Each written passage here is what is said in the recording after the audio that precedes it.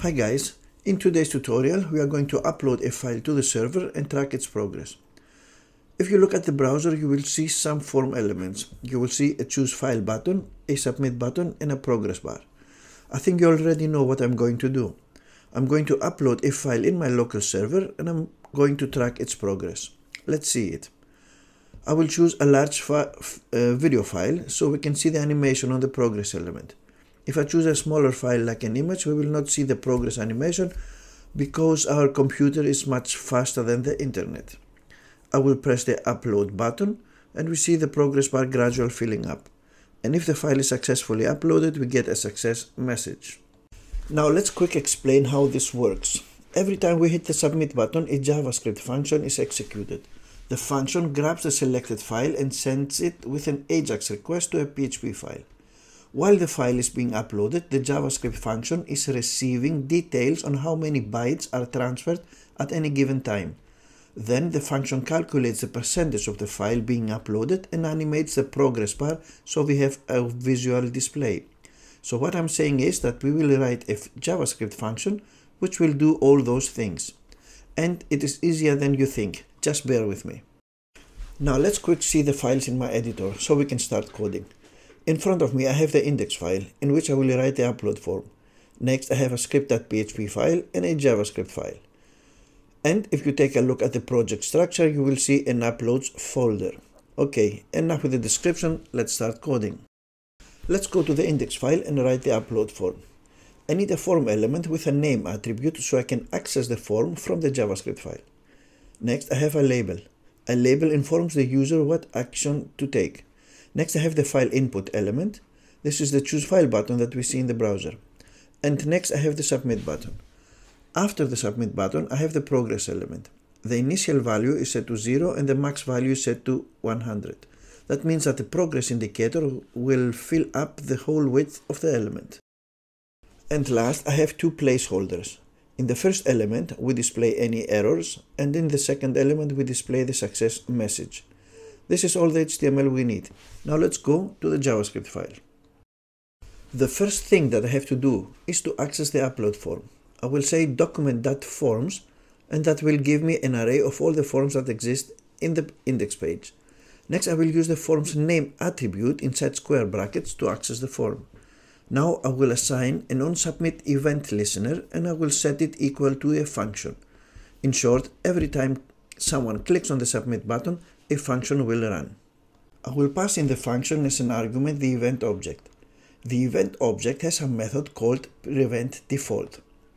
This will stop the form submitting the values to the server and will allow us to work with the values in the JavaScript file. Next, I need to have access to the error and success placeholders. I will create an error variable and store the error placeholder, and I will do the same thing with the success element. Next, I need to have access to the selected file. I will create a variable named file and I will set the variable equal to the keyword this. The keyword this will target the form. Next I say .file, which is the input's name attribute value. Now I have access to the file object. Remember that every HTML element is in JavaScript an object. Now the file object has a property called files, which is an array that holds all the selected files. In our case, there is only one file selected, so the selected file is the first item in the array, which is index 0. Next, I will target the error placeholder and I will set it to an empty string. Every time the function runs, the error element will be empty. That will clear any previous displayed errors. Next, I will check if there is a file selected. If not, I will display an error and stop the function. Next, I need to prepare the file so I can send it to the server with an AJAX request. I will use the form data object and I will append the selected file to it. The form data object will structure the data that contains in the exact same way as an HTML form would. Now we have no problem to send the form data to the server. Now let's write the XML Http request. I will store in the HTTP variable a new XML Http request object. Now the code block that follows will make the progress bar to work. The HTTP object has a property called upload. We can add an event listener to the upload property to track the file. So in the first argument we have the progress event listener to track the progress, and as a second argument we have a function. And in the function, I will pass in as an argument the event object, because I need a couple event properties, which you will see in a second. Now, inside the function, I will calculate the percentage of the file being uploaded. Inside parentheses, I will say event.loaded divided by event.total, and I will take the result and multiply it by 100.